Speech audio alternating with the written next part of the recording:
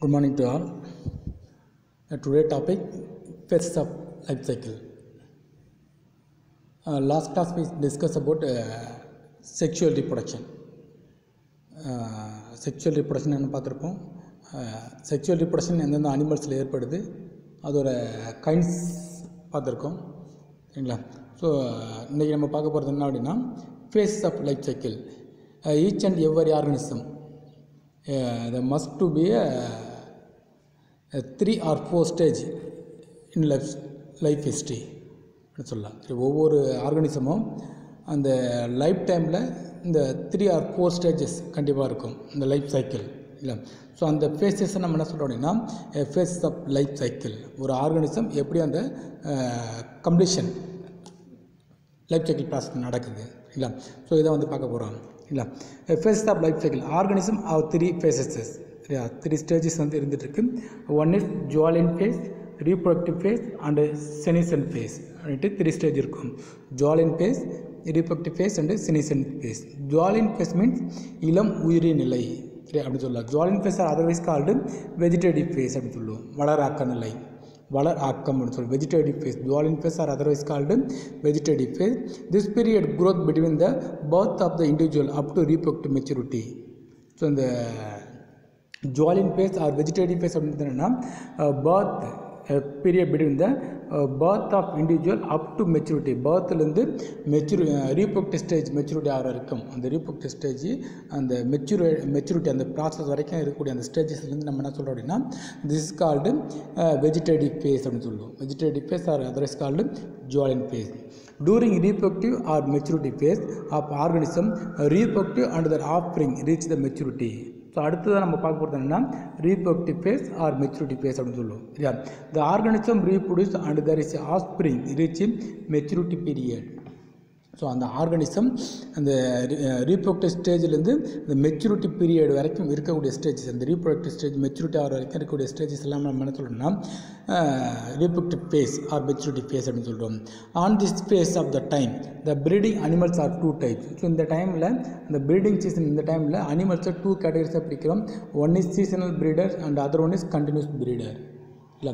seasonal breeders and continuous breeders. Seasonal breeder means only the reproductive process for at the season time only அப்படி சொல்லலாம் சரியா.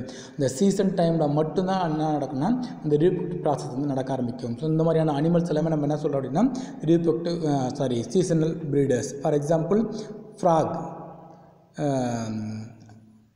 Lizards இருக்கும், some birds and tears இதெல்லாமே பார்த்தீங்கன்னா seasonal breeders அப்படின்னு சொல்லலாம். அது பாருங்கள் reproductive particular period of the year such as frock, lizards, most birds and deer. So இதெல்லாமே பார்த்தீங்கன்னா சீசனல் ப்ரீடர்ஸ் அப்படின்னு சொல்கிறோம். Continuous breeder continues to breed through out the sexual maturity. Example அந்த செக்ஷுவல் கண்டினியூஸ் ப்ரீடுனா அந்த மெச்சூரிட்டி பீரியட்ல இருந்து இந்த sexual maturity ஆகிற வரைக்கும் அந்த கண்டினியூஸாக என்ன பண்ணது வந்து நடந்துக்கிட்டே இருக்கும் சரியா. Through out the sexual maturity. Example அனிபி, poultry and rapid சரியா. வீட்டு பறவைகள் அதுதான் பார்த்தா பவுல்ட்ரி அப்படின்னு சொல்லுவோம் சரியா. ஸோ அனிபீஸ் இருக்குது, பவுல்ட்ரிஸ் இருக்குது அண்டு ரேபிட்ஸ் இதெல்லாம் பார்த்திங்கன்னா கண்டினியூஸ் ப்ரீடர்ஸ் அப்படின்னு சொல்லலாம். ஸோ நெக்ஸ்ட் வந்து பார்த்திங்கன்னா சினிசன்ஸ் பீரியட் முதுமை காலம். முதுமை காலம்னா இந்த ரீப்ரொடக்டிவ் மெச்சூரிட்டி ஆகிறதுலேருந்து அந்த ஆர்கானிசம் டெஸ்ட்ராய்ட் ஆக ஆரம்பிக்கும். ஒவ்வொரு அதோட பார்ட்ஸ் ஒவ்வொன்று என்ன பண்ணால் சிதைவடைய ஆரம்பிக்கும். அந்த ஸ்டேஜ் வரைக்கும் நம்ம என்ன சொல்லணும்னா செனிசன் பீரியட் முதுமை பீரியட் அப்படின்னு சொல்லுவோம். செனிசன் period because the end of reproductive face அப்படின்னு சொல்லலாம். The end of reproductive face when degeneration sets. So degeneration அழியுது கொஞ்சம் கொஞ்சமாக அது என்ன பண்ணால் அழிஞ்சிட்டு வரும். இந்த structure and function of the பாடி ஸ்ட்ரக்சரும் சரி அந்த ஃபங்க்ஷனுக்கும் சரி கொஞ்சம் கொஞ்சமாக என்ன பண்ணால் டெஸ்ட்ராய்ட் பண்ணிகிட்டே இருக்கும். டீஜெனரேஷன் ப்ராசஸ் நடந்துக்கிட்டே இருக்கும். ஸோ இந்த ப்ராசஸை நம்ம என்ன சொல்கிறோம் அப்படின்னா செனிசன் ஸ்பேஸ் அப்படின்னு சொல்லுவோம் இல்லை. So this is the phase of life cycle in organism. There are the 3 different types of stages. One is Joalin phase and Joalin phase or otherwise called vegetative phase. Next one is reproductive phase or maturity phase. Last one is senescent phase அப்படின்னு சொல்லுவோம் சரியா. So these are the 3 kinds of phase of life cycle in every organism. So next parthenogenesis. Partheno கன்னி இனப்பெருக்கம் without fertilization. To produce young once அப்படின்னு சொல்லலாம். So fertilisation நடக்காமல் ஒரு young once வந்து ப்ரொடியூஸ் பண்ணக்கூடிய இந்த ப்ராசஸ் நம்ம என்ன சொல்லலாம், parthenogenesis. The term parthenogenesis was first coined by Charles புர்னட் இந்த இயர் ஆஃப் 1745. 1745 சார்லஸ் பர்னட் அப்படின்ற ஒரு சயின்டிஸ்ட்டு ஃபஸ்ட்டு இந்த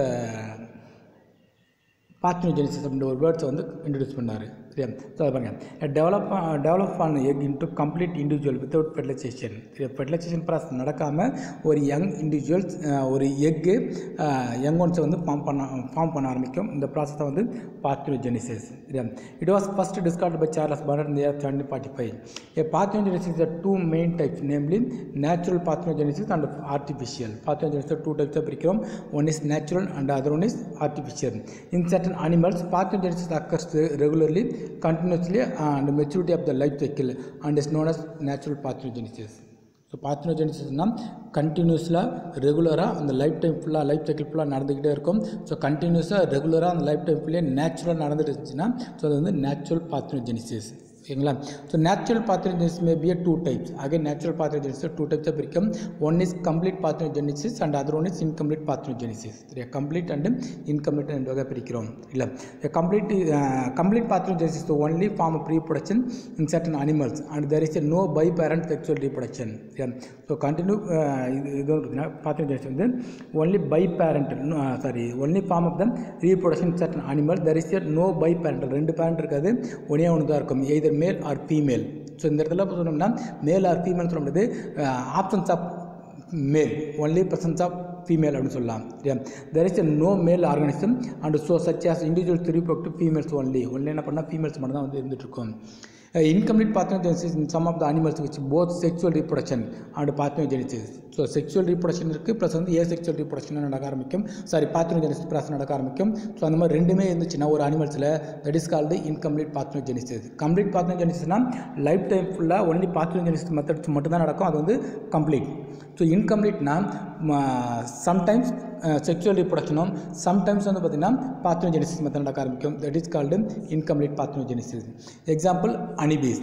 ஃபர்டிலைஸ்டு எக் எல்லாம் ஜைகோட்டான egg development queen and worker. So ஃபர்டிலைஸான எக்லேருந்து ஒர்க்கரும் queen B வந்து ஃபார்ம் ஆக ஆரம்பிக்கும். வேறு அன்ஃபர்டிலைஸ்டு எக் டெவலப்மெண்ட் த ட்ரோன்ஸ். அன்ஃபர்டிலைஸான எக்ஸ் எல்லாமே பார்த்திங்கன்னா ட்ரோன்ஸ் வந்து ஃபார்ம் பண்ண ஆரம்பிக்கும். ஸோ இது வந்து இன்கம்ப்ளீட் பார்த்தினோஜெனிசிஸ். நெக்ஸ்ட் வந்து பீடோஜெனடிக் பார்த்தினோஜெனிசிஸ். பீடோஜெனடிக் பார்த்தினோஜெனிசிஸ் சொல்லுவோம். இளம் உயிரில் யங் லார்வாக்களில் என்ன நடக்குன்னா இந்த பார்த்தினோஜெனிசிஸ் ப்ராசஸ் நடக்க ஆரம்பிக்கும். த larva produce a new generation of larvae by the parthenogenesis. Parthenogenesis method மூலிமா லார்வாக்களை ப்ரொடியூஸ் பண்ணக்கூடியது தான் வந்து பீடோஜெனிசிஸ் பார்த்தினோஜெனிசிஸ். இட் அக்கர்ஸ் இந்த ஸ்போரோசைட் and ரீடியல் larva of liver ஃப்ளூக். So இது எங்கெல்லாம் நடக்க அப்படின்னா ஸ்போரோசைட்ஸ் ஆஃப் லார்வா, ஸ்போரோசைட் லார்வா வந்து லிவர் ஃபுல்லுக்கு நடக்க ஆரம்பிக்கும். ரீடியல் லார்வா ரெண்டு மாதிரி நடக்கிறது. இட் ஆல்சோ இந்த larva of the some insect. Example call fly. இது ஒரு வெரி இம்பார்ட்டன்ட் ஒன் மார்க்கு கேட்பாங்க. சரி, எங்கே நடக்கும் அப்படின்னா கால் ஃப்ளைல வந்து நடக்க ஆரம்பிக்கும். இந்த artificial parthenogenesis unfertilised egg is induced in the development to complete individual by the physical or chemical stimuli. So incomplete artificial parthenogenesis வந்து என்னென்னா ஒரு சில chemicals physical changes and chemical changes நடக்க ஆரம்பிக்கும் பாடியில். ஸோ அதன் மூலிமா என்ன பண்ணால் ஆர்கன்ஸ் வந்து டெவலப் ஆக ஆரம்பிக்கும். ஸோ இந்த மாதிரி உருவாகிறது எல்லாமே நம்ம என்ன சொல்லணும்னா ஆர்டிஃபிஷியல் பார்த்தினோஜெனிசிஸ். எக்ஸாம்பிள் வந்து பார்த்திங்கன்னா annelids and C urchin of X. C அர்ச்சினோட எக்ஸும் அனலிட்ஸ் பார்த்திங்கன்னா இந்த மாதிரி ப்ராசஸ் வந்து நடக்க ஆரம்பிக்கும். சரிங்களா? So this is called parthenogenesis. Parthenogenesis first introduce பண்ணவர் சார்லஸ் பர்னட் இந்த year of 1745. Two types of parthenogenesis, one is natural and other one is artificial. Natural again two types, complete and incomplete parthenogenesis. Next one பீடோஜெனடிக் parthenogenesis. Last one artificial parthenogenesis பார்த்துருப்போம். சரிங்களா? Thank you. இதோட இந்த lesson வந்து complete ஆகுதுங்க.